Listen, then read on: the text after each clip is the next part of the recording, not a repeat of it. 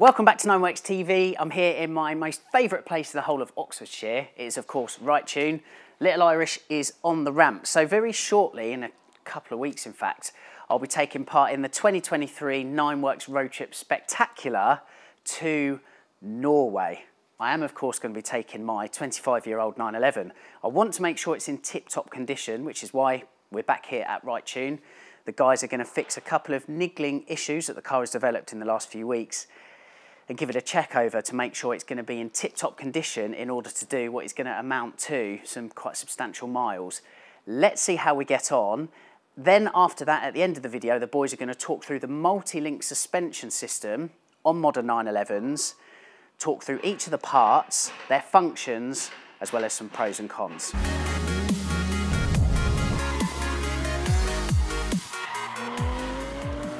First up, for my pre-Norway road trip health check, the guys addressed my illuminated brake pad warning light. My pads were fine, but the sensors themselves were fried from that recent track day at Donington Park. Joe soon had these knackered sensors replaced and the warning light was soon gone too. Then an oil change, which I routinely do every 5,000 miles or so. May need to check for metal substances in the filter, which suggests the IMS is about to lunch itself, but this is also to ensure the flat six is as ready as it can be for those big European miles ahead. I'm going to have a special passenger with me for the road trip who wouldn't be tolerating the current stiff chassis setup, so Joe softened things up only slightly by adjusting the KWV3s, and with that, a general appraisal of the 996's current condition was incoming. Right, so yeah, just the flanges from the gearbox, they're just leaking. This one's a little bit worse than that side. It's fairly common at this sort of mileage. It's a fairly straightforward fix, it's not too much of an issue. Okay. And the back plates have corroded themselves loose, which probably needs replacing. You can put a big washer under there, but they're not that expensive, so it's easier just to put a new one on it. Quality. Other than that, it's in fairly good condition, considering the mileage and how much you drive it. Yeah, you'd drive it to Norway?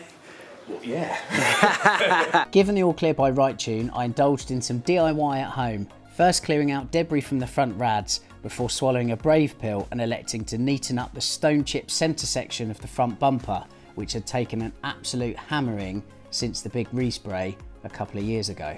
Now you'll know I'm usually a checkbook mechanic, but time was not on my side, so I split down, sanded and sprayed the bumper grille in my garden one sunny weekend. And you know what? I'm completely fine with it. The car was certified ready for its next European adventure. More on that in another video soon, but first back to Wrightune to explain Porsche's multi-link chassis system. Before we get going, I'd also like to say a big thanks to Myler for supplying all the arms currently fitted to the underneath of Little Irish. All Myler's parts come with an awesome 2-year unlimited miles warranty, and you can order yours now for a variety of Porsches from heritagepartscentre.com. Alright gents, so the multi-link rear suspension on modern 911s, introduced from the 993 onwards. What is it and how does it work? Basically, you've got multiple different components controlling the suspension system. By having more links, there's therefore more pivots. You get more control, you get better ride quality. Obviously, vibrations are less because you've got more bushes in the system. The camber and toe adjustments they don't interfere with each other as much as an early car with a spring plate on it. There are many parts to this multi-link suspension. Yes. Could we talk through each individual component or arm? This is the biggest one that like everyone commonly knows. I think on the internet they call it the coffin arm, or it's the lower wishbone. It's this piece here, and it bolts from the subframe to the hub.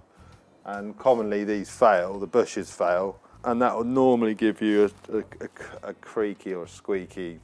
Sometimes the bottom ball joint fails as well, and that can create a knock. It controls the camber of the system as well, because the camber bolt is what locates to the subframe, and that's what controls the camber. Absolutely, and that's the thing we have quite a lot of trouble with sometimes. It's an eccentric bolt, we turn that and adjust the geometry, but there's an alley bush.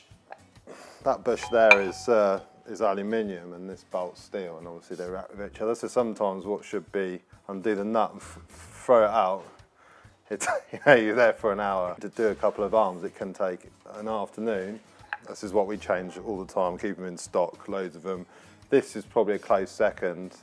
the diagonal arm, or tuning fork as some people say, because lovely, eh?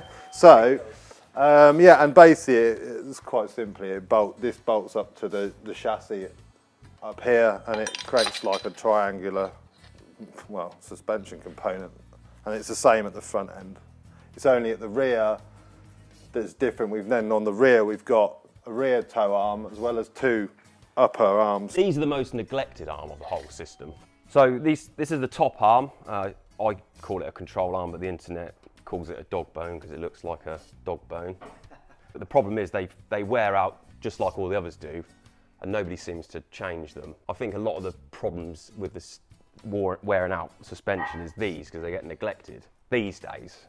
On an early, like a 993, these are adjustable, and they're to adjust what they call the kinematic toe, which is basically the toe change during compression.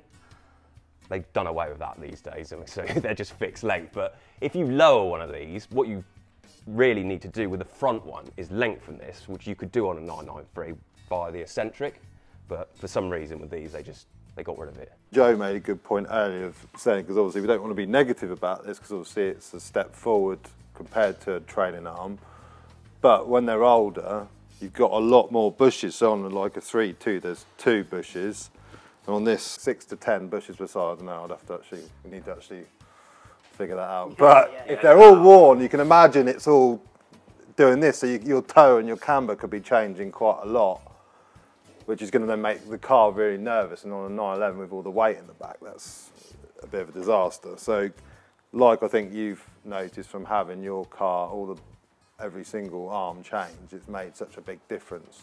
So another arm in the system is the tow arm. This one's located from the subframe to the back of the hub. Does what it says on the tin. It adjusts the toe via the eccentric there. These tend to get the ball joints go quite a lot on these. And obviously the rubber bush go on that as well? They do, but the problem you get with these is because they don't get adjusted very often, when you do come to adjust it, it's C-solid. Nearly 9 times out of 10, and they are a pain in the... Can't swear, can you? Cut it out. And here we have my most favourite component, the rear anti-roll bar drop link, which connects to the rear shock absorber or strut, and then to the rear anti-roll bar. Obviously that stops roll or sway. Americans call it sway bar. Well, not stops, we can reduce it and use it to control it. On very, very early cars, they actually didn't have them on the rear. These commonly fail, these bushes here, and that causes another like knocking sound. And also these rubber bushes here, the rear anti-roll bar bushes, they can fail and cause a knock. And also due to corrosion and things, it can actually wear the bar away. So if you put some new bushes on it, actually they won't fit anymore, and you have to replace the bar. People fit bigger or stiffer bars to stiffen up, you know, your roll, or hollow bars to reduce weight. But also if you've got a hollow tube, it stiffens it up as well. Have you got anything else to add to that? Well, not really. I'm also really, there's the actual subframe bushes themselves are obviously all part of the system as well, and they get overlooked. They're obviously bushes that wear, which is what all the suspension hangs off. So, thanks to Joe and Chris from Wrightune for imparting their knowledge on Porsche's multi-link system, and thanks to Myler for supplying all the arms used in this video.